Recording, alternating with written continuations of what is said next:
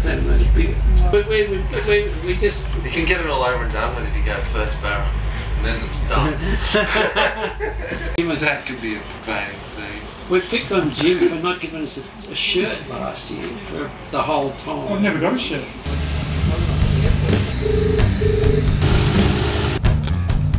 Yeah, let's pull that down and throw it on the ground, and I'm not able to do that for you. That's Chewy's here. Another message was about mini crib.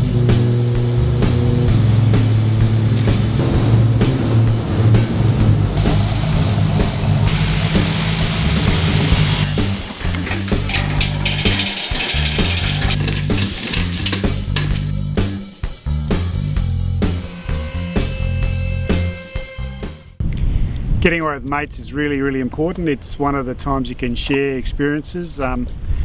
The great thing about fishing the top end is there's so many species on offer. You can go up a tight creek, you can be catching barramundi, jacks, threadfin salmon, golden snapper, all in the one creek. I love that variety. Also, if you're going to go on long trips, you need to be well planned. You need to think about how you're going to go, and it's always great to talk to people who've been there before. Well, for me, there's two different kinds of trips. There's trips where you're actually going after targeting specific species. So they're very goal orientated, and I like those because it sets a pretty specific thing to go after. But a trip like this coming up to Melville Island and Northern Territory, where it's just a lucky dip, every cast could bring about something completely different. The whole experience is just something awesome. You get great facilities, or sometimes you might be out in a camp and rough it.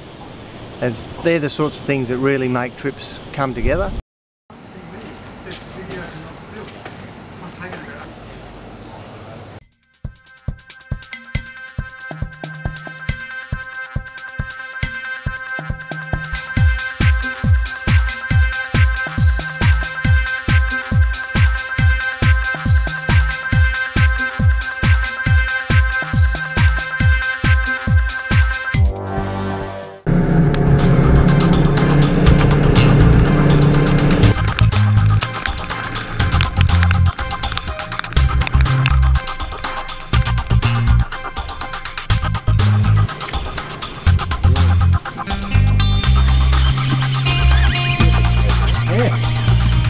Pretty good jack.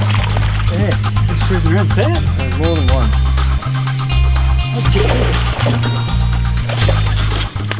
Just sort of sitting here at the mouth of this little drain here, right at the bottom of the tide. Get a couple of little eddies on the corners here. The fish tend to sort of sit in these little eddies, just throwing in little 3 and 4 inch paddle tail plastics, just slow rolling them across the bottom. Picking up a few fish here, all in the sort of 50 centimetre range, all sitting down reasonably deep, so plastics is about the only way we're going to get them on in this little spot, I think.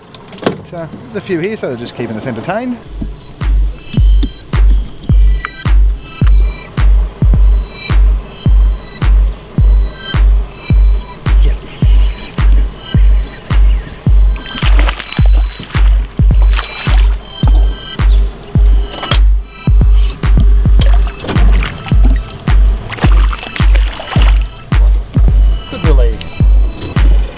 Let's go and catch another fish, eh? I started guiding in the early 90s. I was pretty lucky. I got a bit of a job in New Guinea with Dean Butler back in the early days.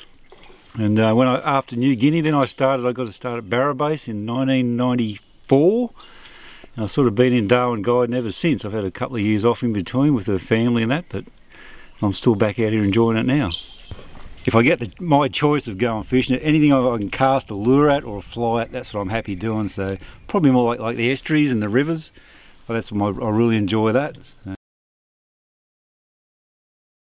Lure casting, go up the creeks like we're sort of trying to do now, and you cast lures, whole range of lures and species. You can probably expect to catch 12 different species of fish in a day. Mainly barras, mangrove jack, golden snapper, threadfin salmon, blue salmon, queenfish, trevally, the list goes on and on.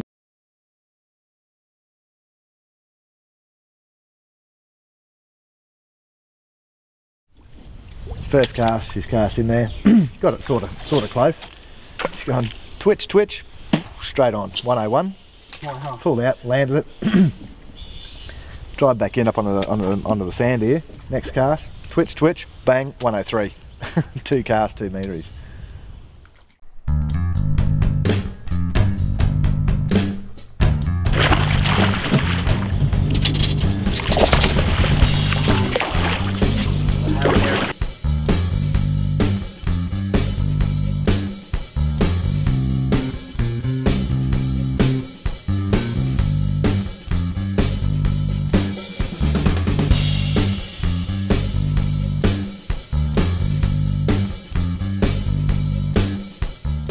Are you catching, boys? No, not a lot. No, we haven't. 5 or 6. Greeny's first cast of the trip, he actually got a barra on the first cast.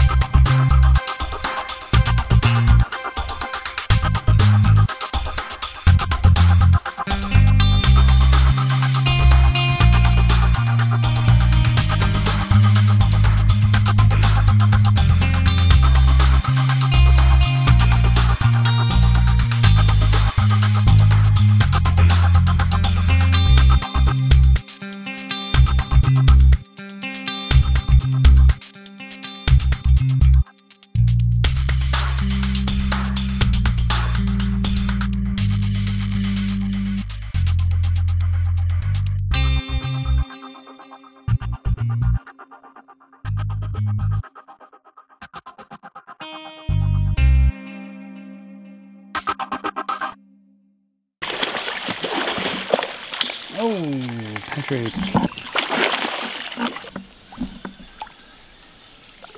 Come on, you lazy little stuff.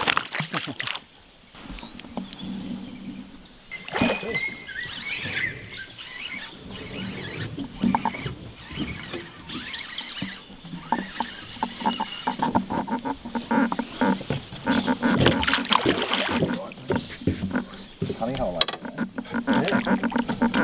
Yeah. Thanks. Good thing about using the plastics up here, it doesn't hurt them too much.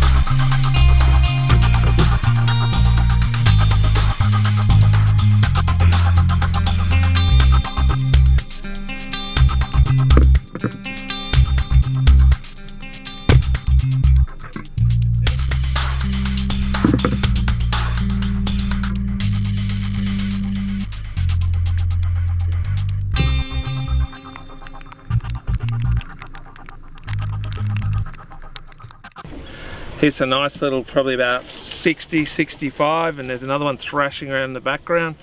Barra caught off some sticks on the top of Melville. They would be an absolute prime eating fish, but we got enough tucker, so we're just going to let him go. And he ate that little rapala, just twitched around the colour change, and that is a beautiful little barra. We'll just give him a swim, and let's get another one.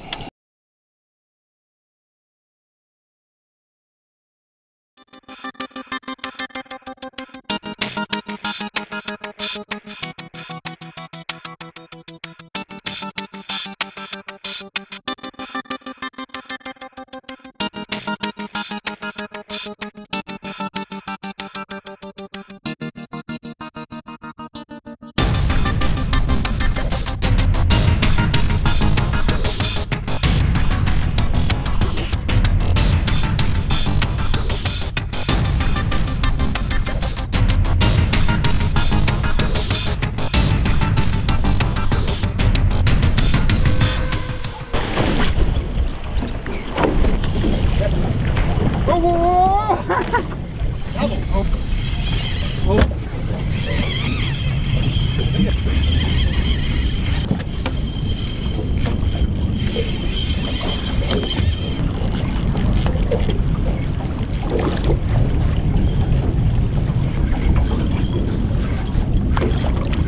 like swimming a bit funny as well. You got power up here.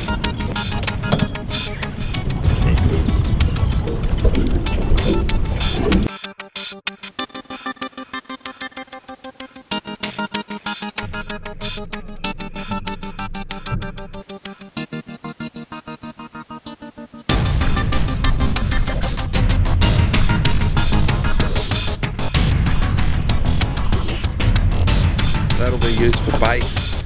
I'll convert that into some dewies later. And you can see it's a good example of matching the hatch. You can see all these juvenile, whatever they are, look like juvenile wolf herrings.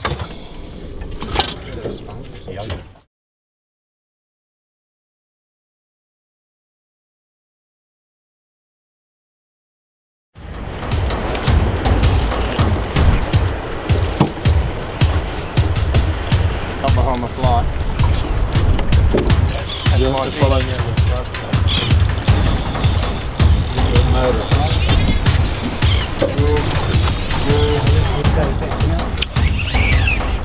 Not many fish can by himself on the trail.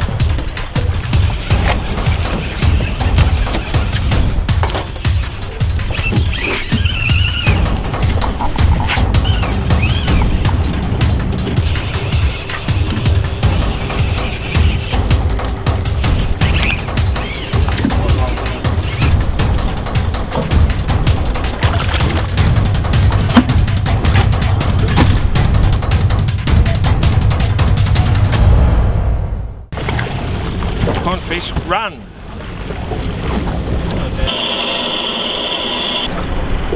There's a GT about that long there.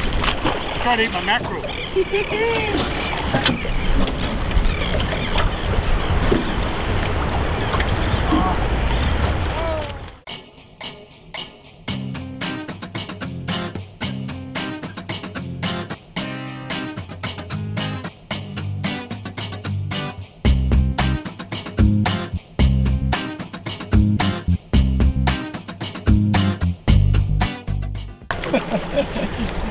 It's giving it to you there, John. Oh, they all do, mate, when you're my age. Right size.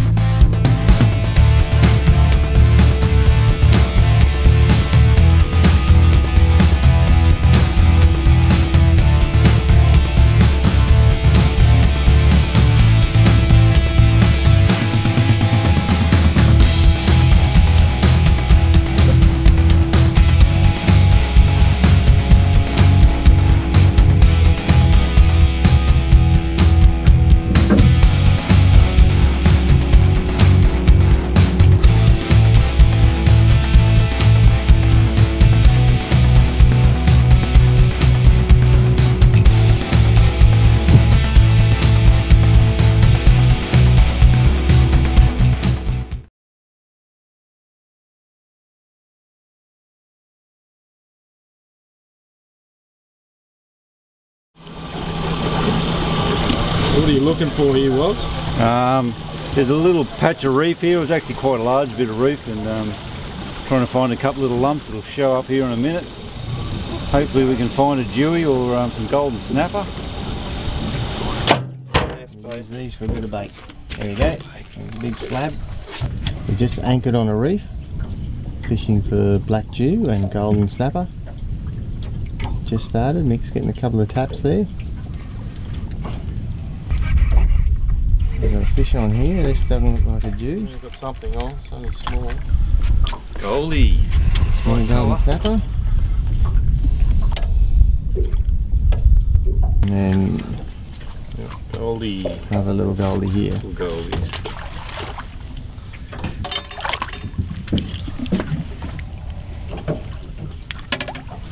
Golden snapper. Nice little goldie pat. Ooh. That a fish? Yeah, big gold.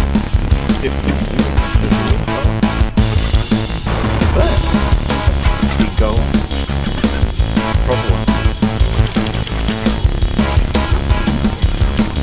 Yeah, pat. Brought them home to This is a golden snapper or finger mark brim. This is one of the best eating fish in the territory.